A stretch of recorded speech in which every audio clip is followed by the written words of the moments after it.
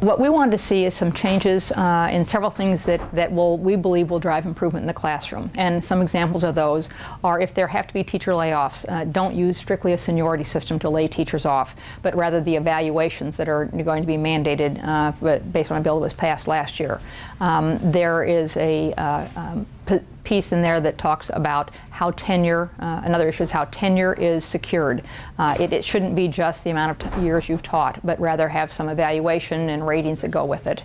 And then there were some issues that we were discussing about the ability to strike. Public sector employees sometimes have different ability, and what we were hoping to get was a little bit of a cooling off period and a requirement that the final offers from both sides, when they can't come together, be made public so the community knows exactly what the offers are. I am very pleased to say this passed out of the Senate unanimously. That is a very unusual thing. And what happened is all parties were at the table on this.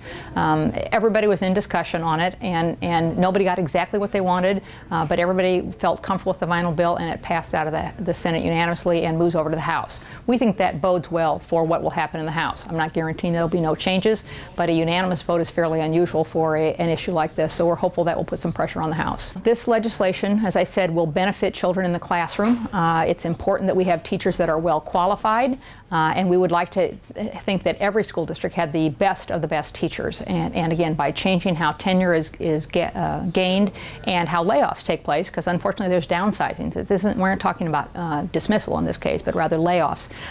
It allows you to keep those experienced and highly qualified teachers, and perhaps some who haven't done quite as well, they can be laid off before those who have longer tenure.